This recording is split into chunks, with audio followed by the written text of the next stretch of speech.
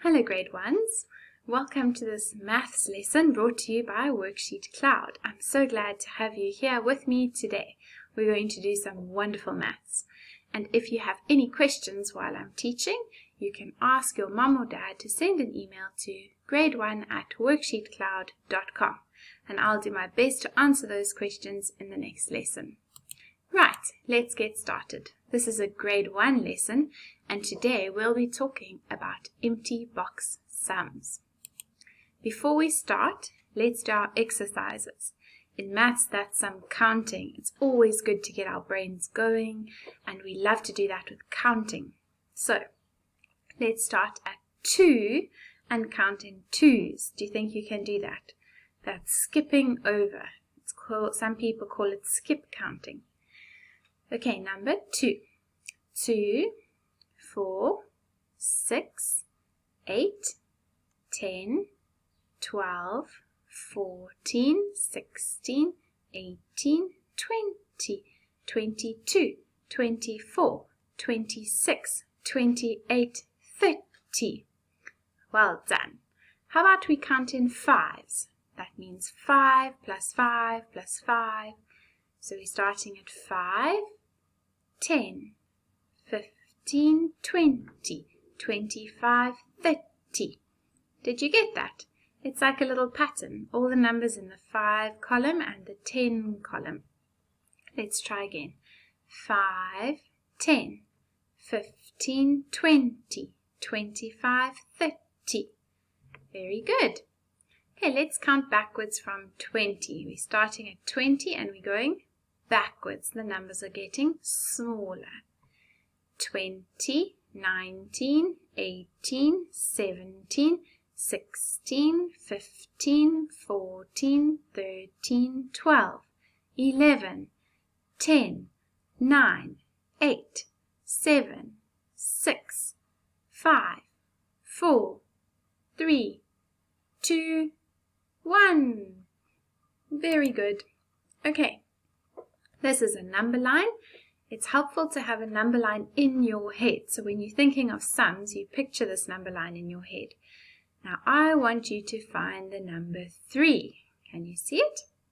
Okay. Tell me what number comes before 3. Before you got to 3, what number comes before 3? 2. Right.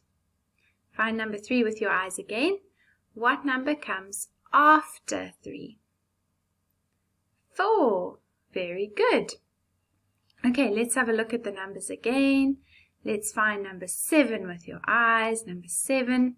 What number comes before 7? 6. What number comes after 7? 8. Very good. Well done. Okay, read some number names. This is also good exercise for our maths. We must be able to read all our number names up to 10. Let's try. 1, 2, 3, 4, 5, 6, 7, 8, 9, 10. Very good. Right, last time on our previous lesson we did doubling and halving. So do you remember this? Half of 4. We've got some twins over here. They need the same amount of cupcakes each. We've got 4 in total. So if you chop it in half, how many do they each get? 1, 2. Good. So half of 4 is 2. Great. Then we also did double. Double means the small dog gets 2, the big dog gets 2 plus 2. That's double. So double 2 is 2 plus another 2. 1, 2, 3, 4. 4. Double 2 is 4. And remember we discussed that there's a little pattern. If you remember this, if you know this, can really help you a lot. So double 1 is, we say in our heads, 1 plus 1, that's 2. Half of 2 is, if we chop 2 cupcakes in half, 1. And did you notice that pattern again? Double 2 is 4. So half of 4 is 2. Great. Double 3 is 6. Half of 6 is 3. Very good. Double 4 is 8. Oh, there, what's happening? Let's see. Double 4 is 8. Half of 8 is 4.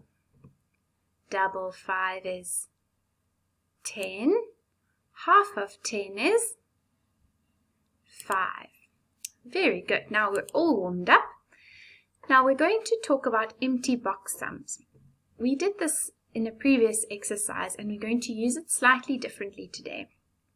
Teachers love to give empty box sums. That means the missing number isn't on this side of the equals sign, it's on this side, and it really makes us think. Today I'm going to teach you 2 different ways to find this answer.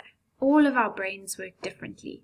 So you can choose at the end of this lesson the way that helps your brain the most. And that's going to be the key to doing these empty box sums. Okay, so this is way number 1. And we've already studied this in a very detailed way in a different lesson. Okay, let me remind you, this is hotel number 6. On every floor you can only have 6 guests. There's only enough hot water for 6 guests. So the manager has booked 1 guest onto this side. How many guests can he book in this room? And we said, remember the answer was 5. So we know 1 plus 5 equals 6. And if we just picture those 2 hotel rooms, it's going to help us remember how to get to the answer. So let's look at the next one. Something plus 4 equals 6.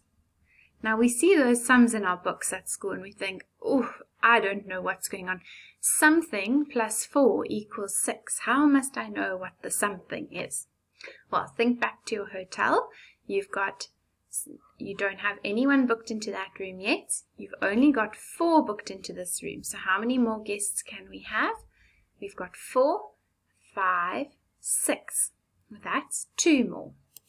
So that's the something. That's all that those empty box sums mean. Okay, let's try again. 3 guests in this room. How many in this room? Another 3 makes 6.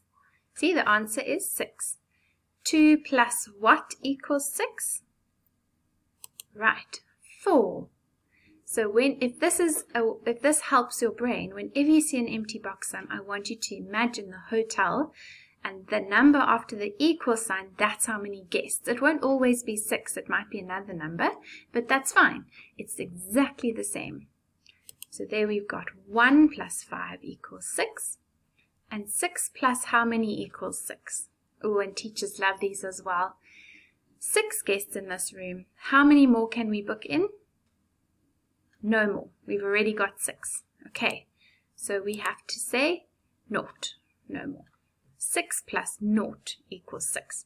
Just when we're getting really confused and thinking, no, I don't understand, teacher, then we remember the hotel and we think 6 plus no more guests. That's fine. It's an empty room.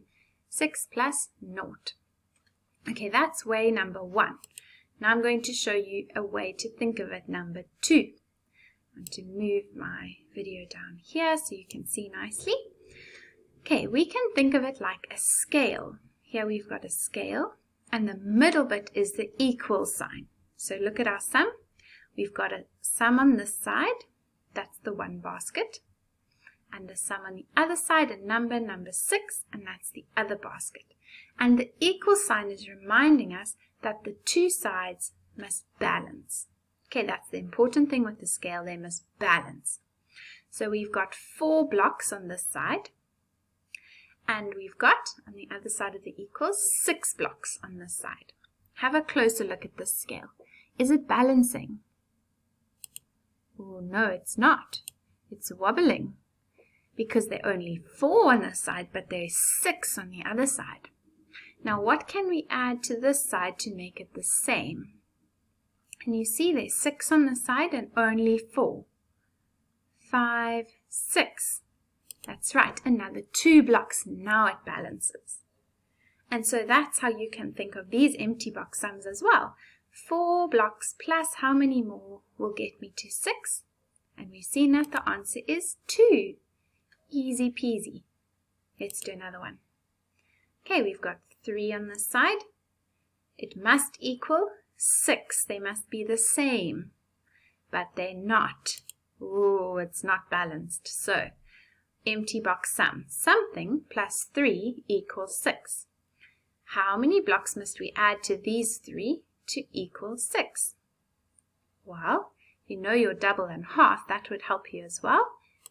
3 more, because 3 plus 3 is 6. So, how much plus 3 is 6? 3. Now they balance. 6 on each side. See, the equal sign is the middle of the scale. Okay, last one.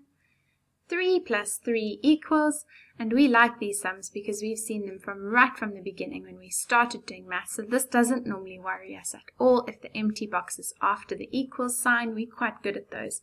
3 plus 3, is this scale even? No, there's nothing in this side. How many shall we add? Oh, we've got to put a whole nother 6 in there, hey? Now they balance. And we know these sums, they don't normally worry us. 3 plus 3 equals 6. We can use an abacus, we can use a number line, we can even use our fingers, and we can normally get those ones quite chop, and it's 6. Okay, now we're going to try some of these without all my funny drawings. And I want you to think in your head whichever way is easiest for you. What plus 5 equals 6?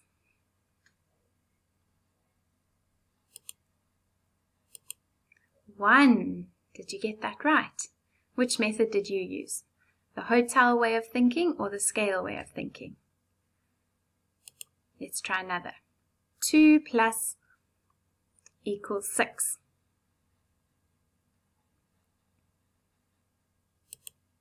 4. That's right. 2 plus 4 equals 6. 3 plus equals 6. 3 plus 3 equals 6. Very good. Let's do a little story sum to end off. I lost 6 of my shoes. Oh dear. I found 2. That's good news. How many shoes do I still need to find? Okay, I've lost 6, so I've got to have 6 on the one side of my sum. I found 2. Great. How many more do I still need to find? That's what we don't know. So that's our empty box. So we've got 2 plus how many will give us all of our 6 shoes? And the answer is 4. Well done. You're so good at these now. 2 plus 4 equals 6. How many shoes do I still need to find? 4. Great. So you've learned a method where there's a balancing scale and the equal sign is in the middle. Or you've learned one with the hotel where we balance out 6 on every floor. And those are 2 wonderful ways of thinking, and you can choose either one. So when you see an empty box sum, you're going to be excited and not worried because now you've got 2 tricks in your toolbox and you can use either one that helps your brain the most. Okay. Wow, you smashed it today. You did so well. I'm so impressed. I hope you enjoyed this maths lesson brought to you by WorksheetCloud. And I hope I'll see you again tomorrow. In the meantime, download the maths activity that I've prepared for you and enjoy doing that this afternoon. Have a lovely day.